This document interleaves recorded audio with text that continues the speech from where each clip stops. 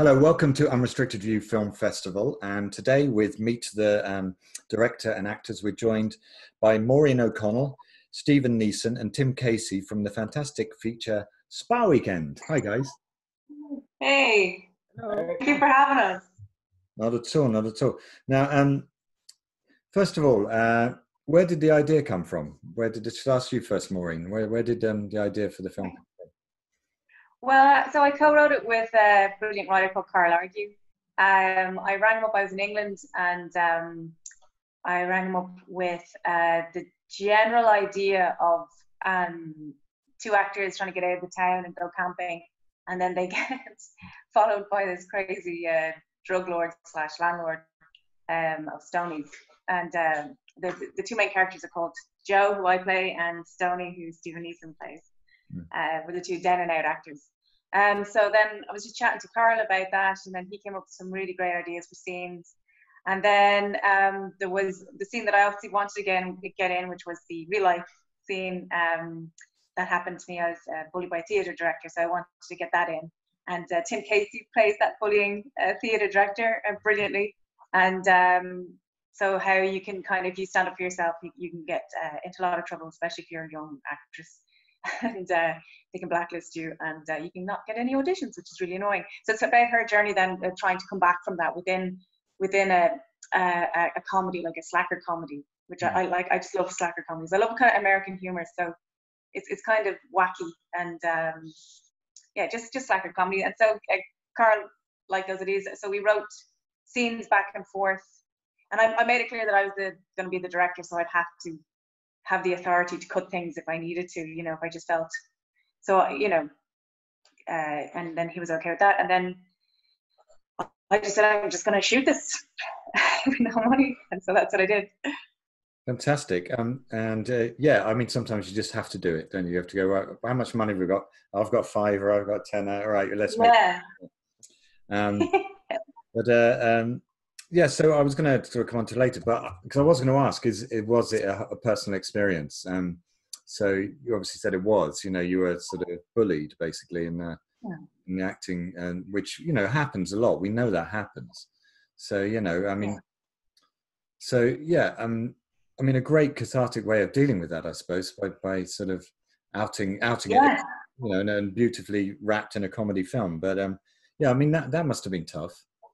So he was really tough because his boss basically he said those exact words that are in the film. He said that I have no power and that he has all the power. I think he was trying to say it in a nice way, kind of like, you just screwed yourself over by standing up to him, because that's not what actors are supposed to do. They're supposed to cry and say you're a genius and I just don't know what I'm doing wrong or whatever.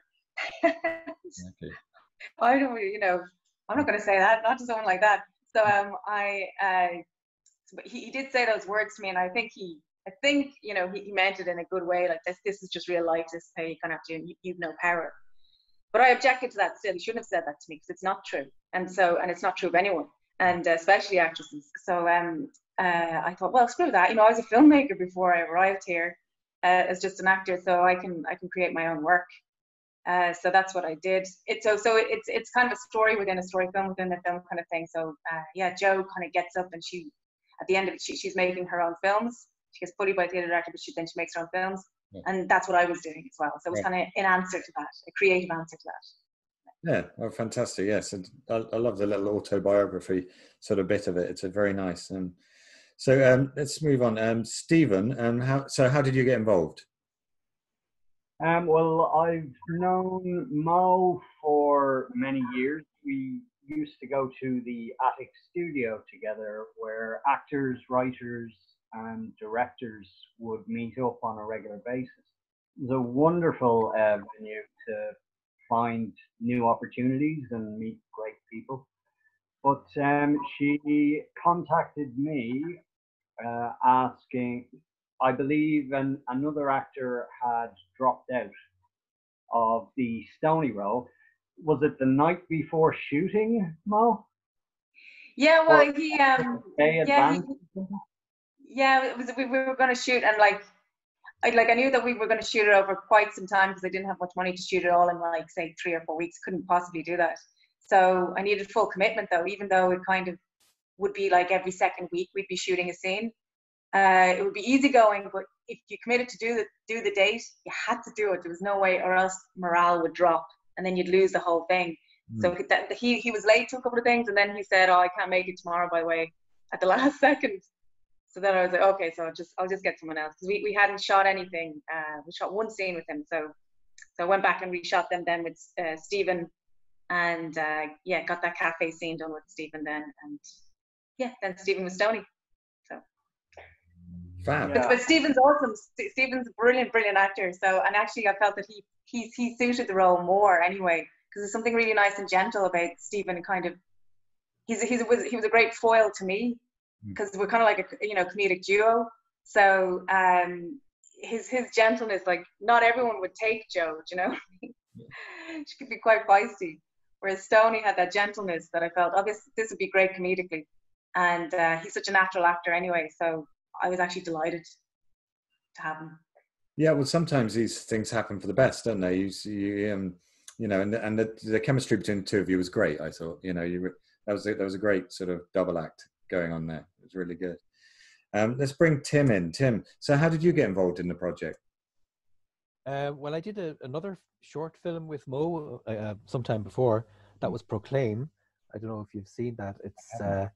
It's about the printing of the 1916 proclamation, and I think it's a gem of a film, really, from every point of view. And I think you asked me would I audition. I can't remember actually for this one, and then Mo told me who this character was, and it was fascinating. And of course,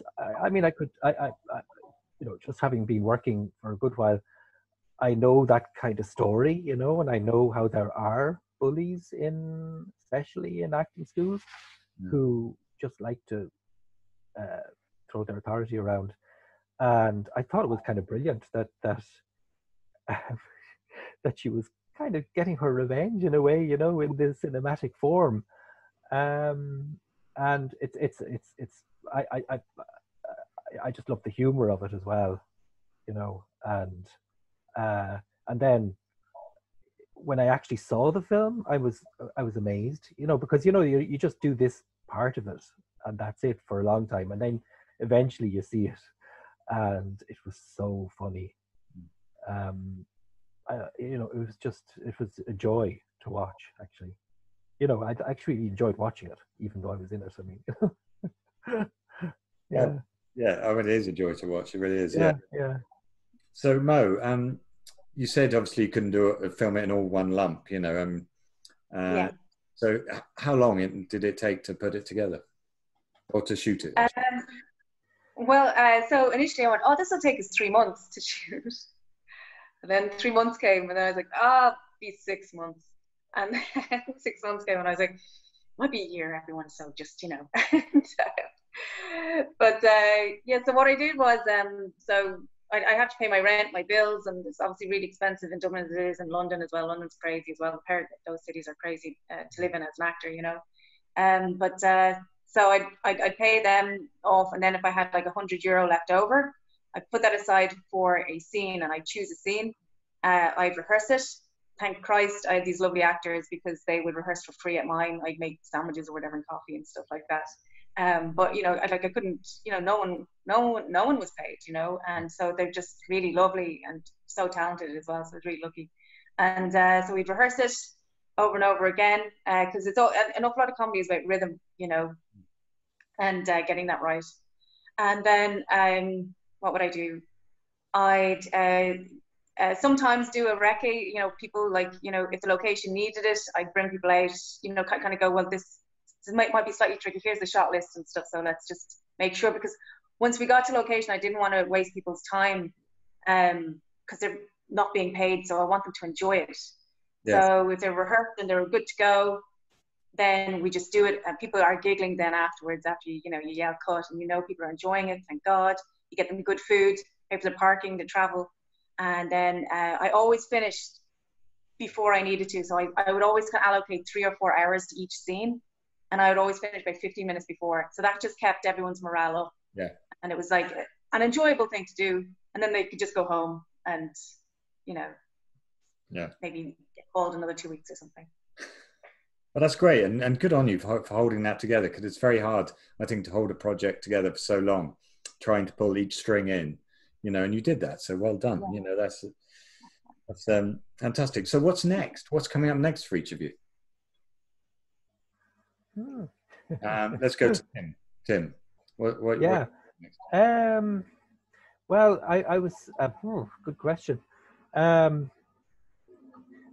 I mean, there were a couple of projects in the pipeline, but I don't know if they're happening anymore. One was God, I can't even remember the name of it. It's a BBC thing that's shooting here that I had a small part in. And then another thing was possibly a tiny role in a big feature film, but everything is on hold, so I don't know really. At the moment, I'm just kind of I'm actually translating books at the moment from German into English. That's keeping me sane, I think. And I am also taking part in quite a few Zoom play readings, you know, just to with Mo as well, actually, with different companies, which is actually it's quite good. And I did a bit for Bloomsday yesterday, just another Zoom thing, you know. We did a dramatization of a short story by Joyce Ivy Day at the committee room, which was nice. Cool. Yeah, but it is kind of, as you know, it's quite frustrating at the moment. Yes. Yeah. It is. Yeah. How about you, Stephen? I'm in pretty much the same boat as Tim. I've had a very interesting offer for a project I'd love to do, but it remains to be seen whether that's going ahead. So just hopefully waiting at the moment. I think that's true of most things at the moment, isn't it? It's just sort of taking it week by week to see what happens, and you know how we can sort of make films and do stuff sensibly with the distancing rules, you know. But you know, fingers crossed. Hopefully, we can do that soon. How about you, Mo? Are you writing anything else, or? Yeah, I'm writing loads of stuff. I got funding, hooray! From finally from the Irish Film Board. They're called Screen Ireland. So I'll be doing a short, and that's been put on hold. So we meant to shoot that in May. Right. So hopefully it's going to be either July or August. It has to have a Cork film premiere, a film festival premiere. So we have to get it done. That's in November. So and then I got another funding from Screen Ireland for there's a short I made years ago called Girls, kind of social realist drama about young girl violence kind of thing. And so I developed that into a feature treatment along with a co-writer who's brilliant called Gemma Cray. And it's called the Spotlight Award. And so they're going to help us develop that into a feature film and pay us, which is amazing. So. Wages. Aren't they great? That's fantastic. All right, guys, I'm just going to ask you one question each before we finish. I'm going to ask you, as the director, Mo, who's your favourite director? Oh God, so many. Probably Stanley Kubrick. But I love him, but I also think he's really funny, and I don't think an awful lot of people see his humor. I think it's very dark humor. But I think Barry Lyndon is really funny. People find it very slow moving and serious and stuff, but I actually think he's obviously just brilliant. Like he's not, you know. I don't know words for him, but he's also funny. Anyway. Okay, that's great. And Stephen, who is your favourite actor? Well, I'm probably going to think of someone later and go, why didn't I say that? But at the moment, I recently saw a documentary on Spielberg, and he is my favourite kind of director because he's told big special effects stories and small character-driven stories. But I think every film Spielberg has made has had really magnificent characters that you empathize with. And I think that is the most important thing in any movie. You can make an incredibly big budget movie with badly written characters, And to me, that means you've failed. You can make a movie with no budget, like us, and if the audience is interested in the characters, I think you've accomplished your goals, and that's what any film should be aiming for, in my opinion. Absolutely, that's great. And Tim, can I ask you, what's your favourite film? The impossible question. God. I realise that's something that probably changes, like, you know, from week to week. But yeah, say this week, what's your favourite film? What's the first one that comes to mind? Sugar. Spa Weekend. So if you know that one. Yeah, good answer. No, oh my God. Very good. No, but serious. Well, that is serious actually. But anyway, at the moment, God. Well, at the moment, I'm actually oh my God. I'm hooked on Ozark at the moment, which isn't a film. I don't know if you've seen that's fair enough. Yep. the Netflix thing, and it's just watched the third series, and it's just incredible, you know. I've got that to look forward to. Yeah, no, it's just the characterizations, you know, and these kind of characters who are damaged goods, and yet who are trying to make the best of the situation, and it only gets worse and worse. I mean, it's quite over the top in a way, but very believable as well at the same time. And I'm still reeling from episode 10 last night. I'm kind of watching it slowly because I don't really watch. I know some people binge watch and I can't. It just never happens. So it's like every few days maybe watch an episode. And episode 9, I was going, this can't be happening. And episode 10. But anyway, grief, isn't it? When he finishes, oh no, what am I going to watch? Okay, brilliant. So Spa Weekend is on Friday the 17th of July. You can get tickets at unrestrictedview.co.uk. Straight after this, we're going to have a trailer from our sponsors for their upcoming show, which is on tonight, actually, Agatha Raisin. So yeah, watch that, and please buy tickets for the wonderful Spa Weekend. And thanks very much, guys. It was lovely to chat. Thanks so much. Thanks a million. Death threats juicy enough for you? I hope you're not the amateur busybody that the police say you are. Right. Well, I'll show them. I thought I might take up a new hobby. The mating dance. Hot and reckless. I have something to confess. Deadly. You all set on the plan? All clear. Mingle. Eyes. Ears. Rogering that. I can assure you that I can get to the bottom of this for a never so professional fee.